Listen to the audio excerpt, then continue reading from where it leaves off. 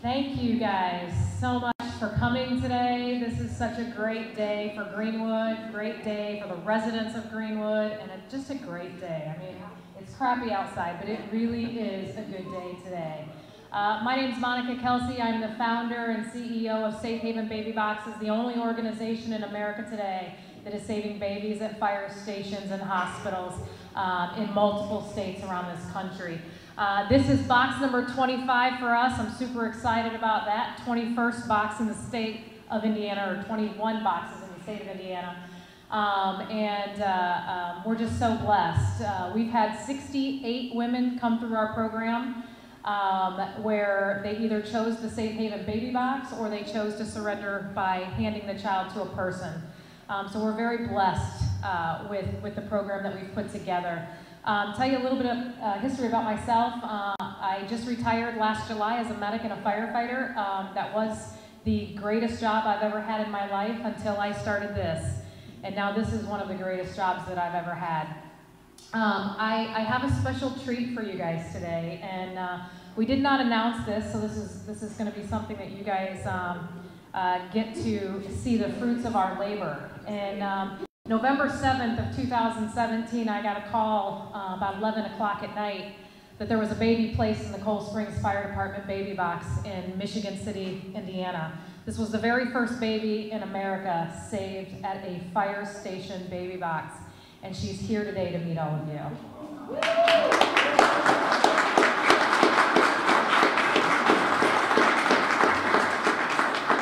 I'm going to let her mom, her adoptive mom, come up and say a few words, and Grace come up. This is Misty and Phil, and then this is baby Hope.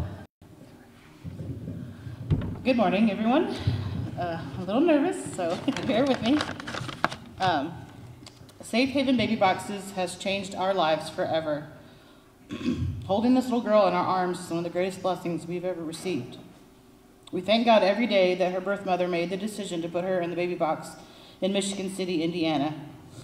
Without these fire stations and Safe Haven laws, babies like Grace end up in terrible places, which is part of the reason we ended up in here today.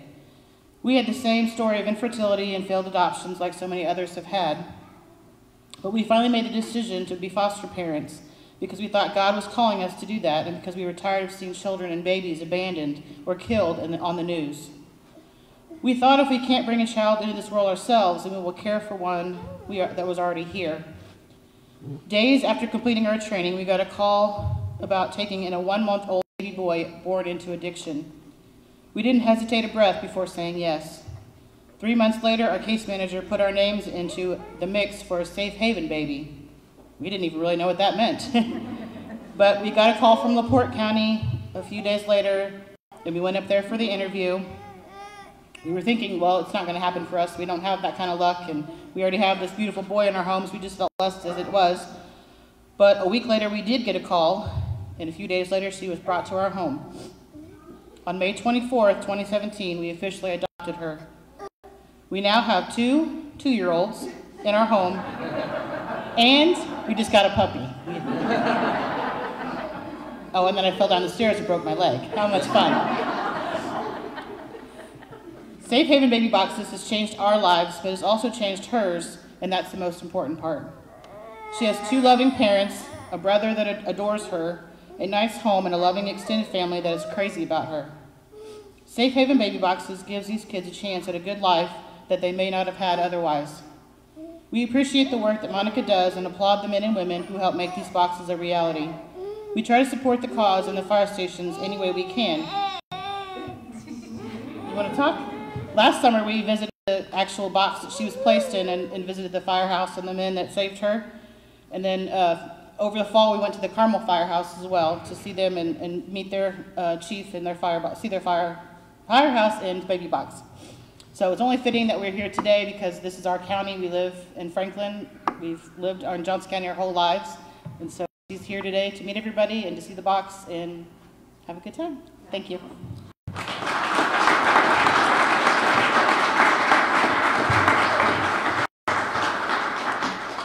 2-year-olds and a puppy and a broken leg. God bless you guys.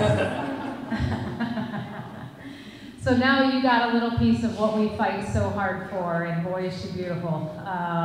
Next, I'd like to introduce Chief Pell. He is the fire chief here at White River Township. Thank you, Monica.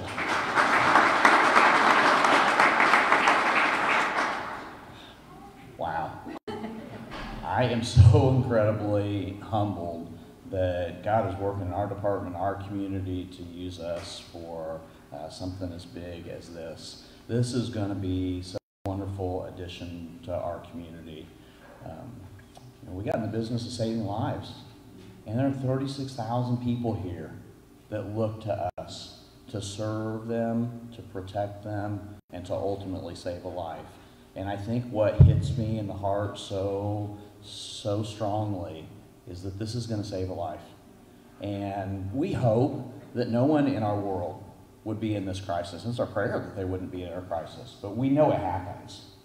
And when it happens, this is going to be a safe place. This is going to be a place where a mother knows that she can put her child and it will be cared for and loved and brought up, and God will have just great things planned for whatever child ends up in our hands.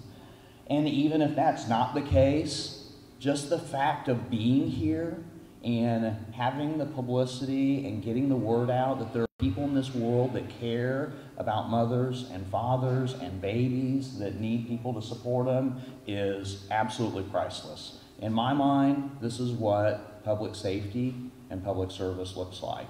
And the other thing that I want you to know is I want each and every one of you to know that you have a hand in saving a life. The Knights of Columbus did just a ton of work for us to bring people together and say, we need some money to fund this thing because this is special. And they did it. They raised it within a week. They raised every single penny for this box. We've had current and past board members that have given us just complete support on this. Elected officials here, the men and women at the department, again, have been fully behind it, and they recognize the responsibility we have as public safety officers that we could end up taking care of a baby one day. And I want to make sure they understand the important role they have and how appreciative we are, and not to leave out Monica and her group, because without it, it doesn't happen.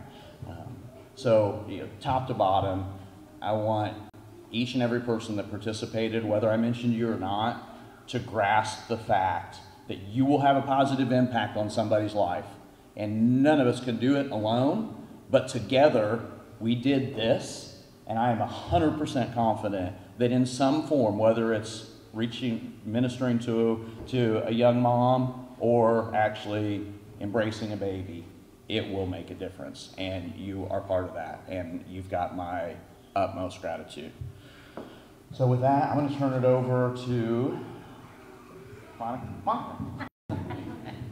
Won't it be a great day? Won't it be a great day when we come back here and we hold another press conference because some mother in this community trusted you and trusted your guys enough to place their child in your care for even just a short time that this baby's going to be in this box. That's a glorious day that we're going to celebrate as well. And, 2 years later, here we're celebrating Baby Hope, And the fire department in Coolsprings Fire Department, their box was donated 100% by the Knights of Columbus. And so that's pretty amazing that now we get to see the fruits of their labor and their hard work. Next, I'd like to introduce Linda Zanacco from the organization He Knows Your Name. Thank you.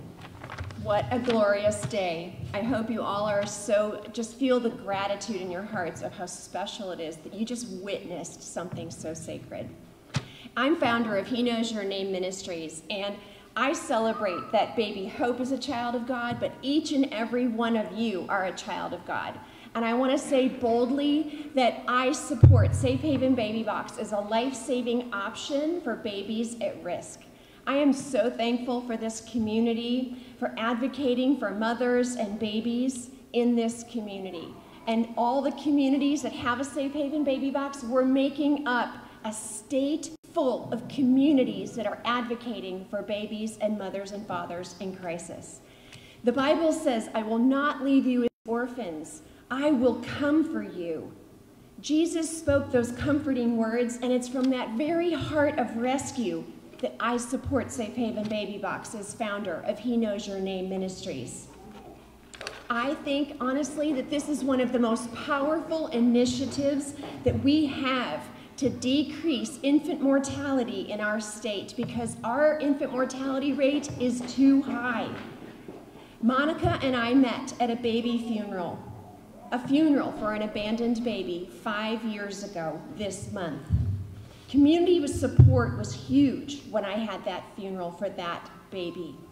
A baby girl was found at Eagle Creek Park wearing a blue sweatshirt that said Vincennes University Aviation Department. That baby was found on December 28th, 2014.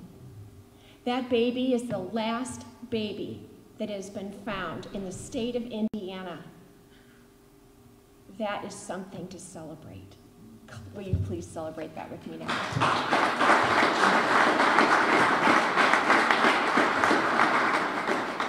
That mother had a crisis pregnancy, and she delivered that baby outside on a cold winter night, much like the day we're experiencing now. That fire station closest to that location was only 2 miles away, and that mother could have exercised her rights under the Safe Haven law, and we don't know why she chose not to. But the tire tracks near the sighting of the baby's finding said that there was a mother there in a vehicle, and she could have gone to a fire station. Every mother in crisis needs options, and no fragile infant can be left outside on a cold winter night. And when she was found that morning and her sweatshirt said Aviation Department, I knew I would name her Amelia, because her name means defender. And I believed then, and I believe now, that the legacy on her life is to defend the Safe Haven law. That is what we're here doing today. I am her voice, and I carry her legacy. When I first carried her casket to the chapel, I realized it was actually heavier than I expected. And then my next thought was, well, yes, of course it is. Honor weighs a lot. I honor her today. I honor her footprint today that is on the logo of this box. It is a blessing to know that 5 years ago, she was found and given a name and honored, but she's been the last baby we've had to do that for. Amelia left behind her footprint. It is proof that she lived. She actually has something each and every one of us have here, and that's the unique stamp from the Creator God himself, and it shows the world that she was here. Well, she definitely was here because her footprint is on this box. It's the legacy that raises awareness and educates communities about the Safe Haven law, the Safe Haven Baby Box. Her name gives purpose to her life, and it says every life matters. This box, box number 25, is just a miracle. Baby Hope is a miracle.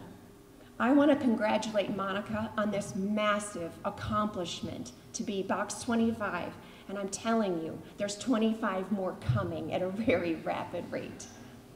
Every mother who chooses to anonymously surrender her baby in a Safe Haven Baby Box will see that footprint. Every heroic mother will have to use her own feet to carry herself to her Safe Haven Baby Box and her baby to safety. Every baby that comes in this box will be given a future.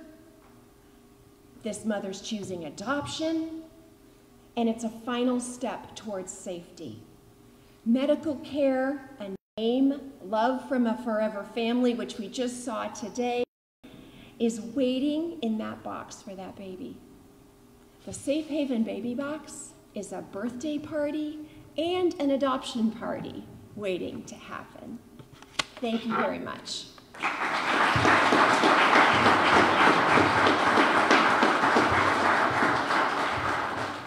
Linda, I know you travel the country and bury these precious babies, but my job is to put you out of business. Just letting you know right now, you're going to retire very soon.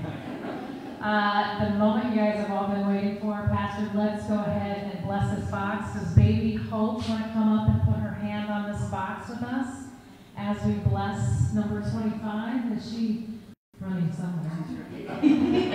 We can't keep up with a 2-year-old at our age, so all right, Pastor, let's bless this box.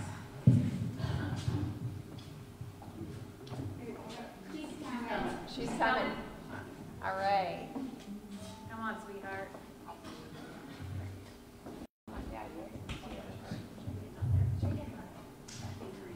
Put your finger. God, you are our refuge and our strength. You are our maker. Every single human being, you gave them your image, your DNA, our DNA, your heart, our heart.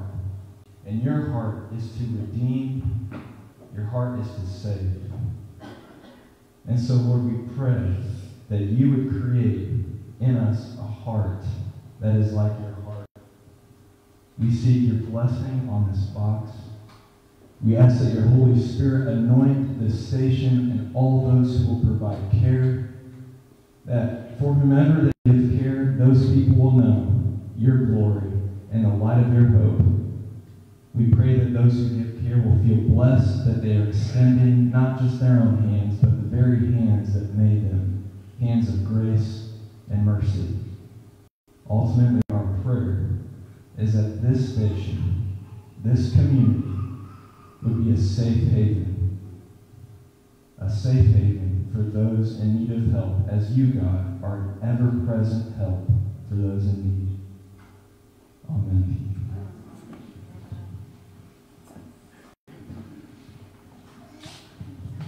All right, Greenwood. This box is now available for women in this community.